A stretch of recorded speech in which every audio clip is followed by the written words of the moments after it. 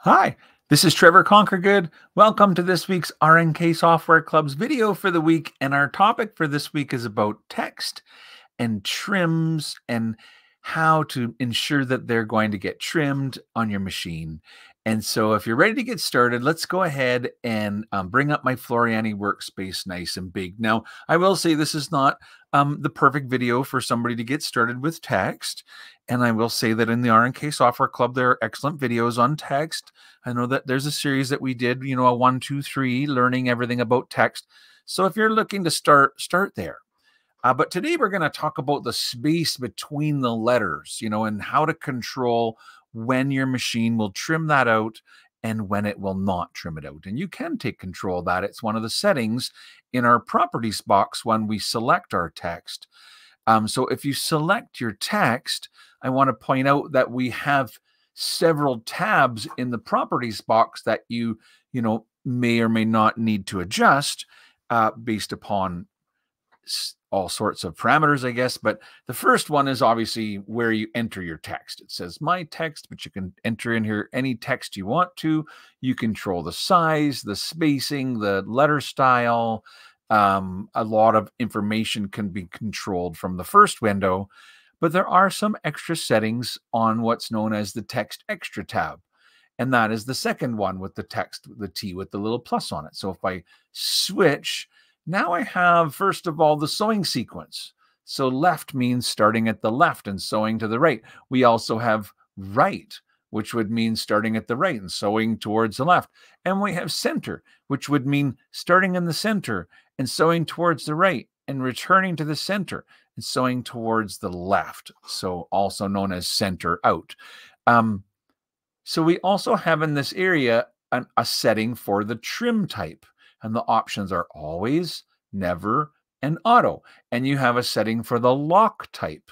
And the choices, again, are always, never, or only if there's a trim. So if you set the trim type to auto and the lock type to only around a trim, then the software gets to decide when they happen. But by default, they will be set to always and always. And you can tell they're turned on because when you look at the text and you have your 3D turned on, if there's no thread between the letters, that means it's set to trim the thread. Note that if you turn off the 3D, you can see a thread between the letters, but it's shown as dotted lines.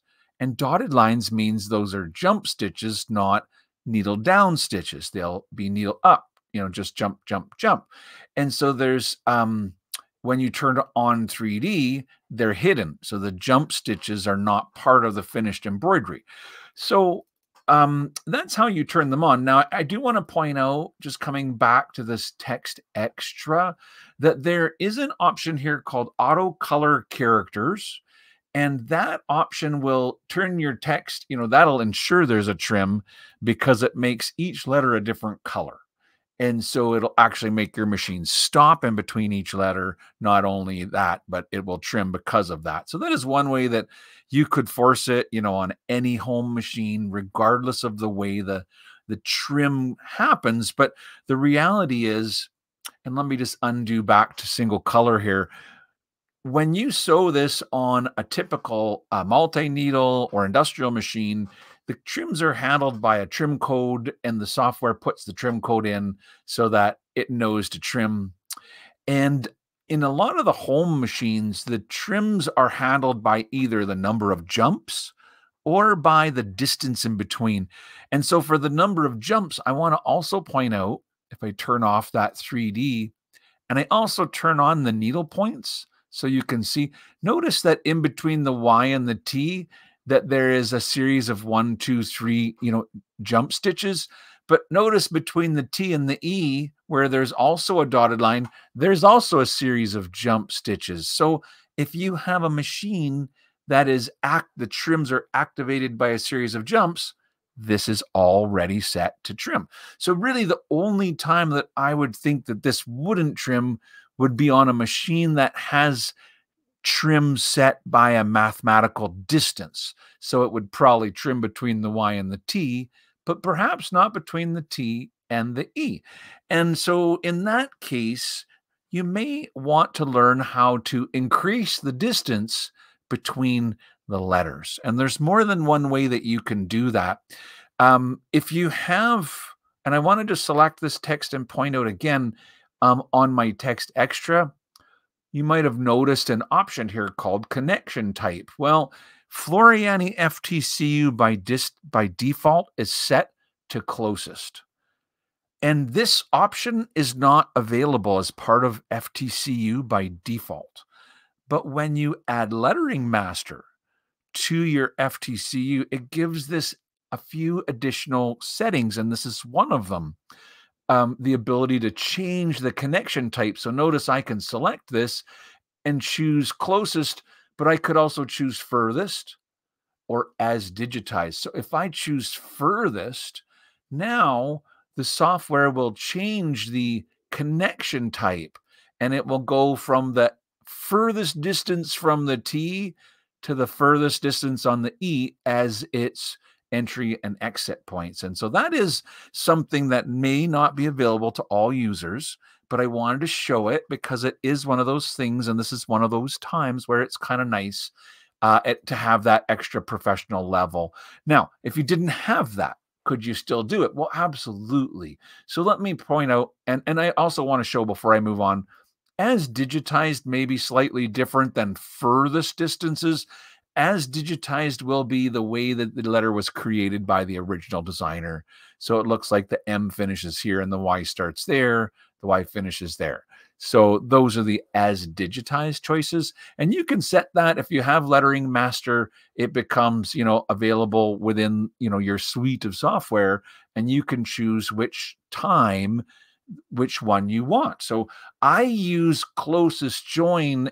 And then a lot of times what I will do is I will let the machine not trim the thread out and make my letters close enough together that it looks okay. So yes, I want the thread trimmed between the Y and the T, but if I wanted the thread to not be trimmed between the T and the E, then I might select my text and choose the option for trim type to be auto.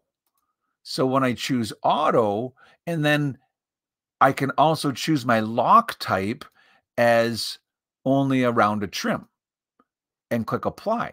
So now the software will analyze the design and it will say, well, the distance from the Y to the T should be trimmed out, but the distance from the T to the E could be left in, and the machine will simply keep sewing. And in this case, my feeling is if that distance is small, and usually if it's smaller than the column width of the letter, it can be almost unnoticeable, and you just simply leave it in. And in a production environment, in the commercial world, that's how it's done.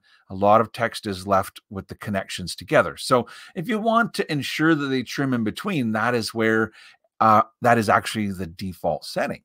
And you select your text, you come to your properties, the default setting is always trim and always lock. Now, trim means the machine trims. What are locks, Trevor?